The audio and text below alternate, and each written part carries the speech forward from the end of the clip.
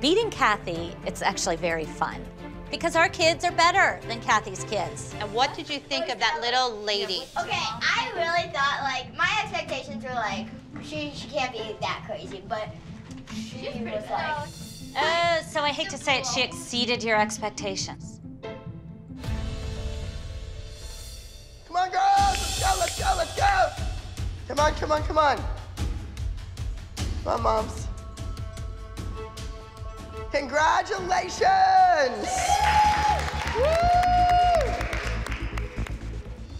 I hope that our little rival, whatever, finally got the message that she's just not in the same league. No, she is not in the same league. And first place in the preteen group category goes to Dance in the Rain.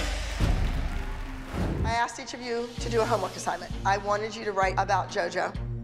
Positive reasons why she should be a member of the Ivy League Dance Company. Then I asked you to, on the flip side, write down reasons she should not be part of the Ivy League Dance Company. Week after week, JoJo proves that she is a tough cookie, but I think she needs somebody to be on her. So think how much more JoJo would improve. If she hears it from her peers, maybe it will have an impact. Mackenzie, would you like to share with us? Come on up here. The first reason is sometimes she's very loud. Sometimes she's off in the group dances, and sometimes she's a little too crazy. All right, what are the good things? She's kind, and she puts a lot of hard work into our dances. Okay. You had some timing issues, sometimes a little too loud, but she's very dedicated and hardworking. You take opportunities from people who have been here longer.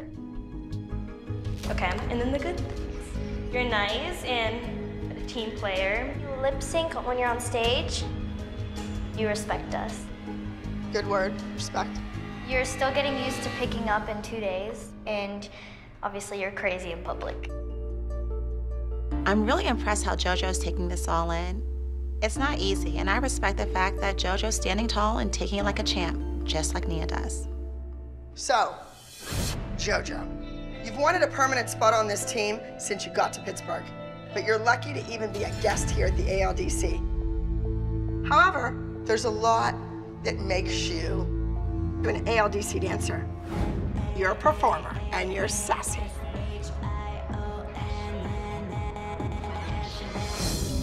So, I'm gonna give you this jacket.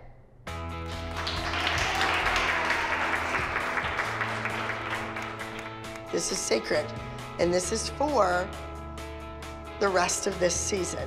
This is not for all eternity, okay? You're welcome. Abby, I promise no trouble, no lawsuits, no craziness, no nothing. So you guys know we're here to stay now, right? Yeah. Yes. Yeah.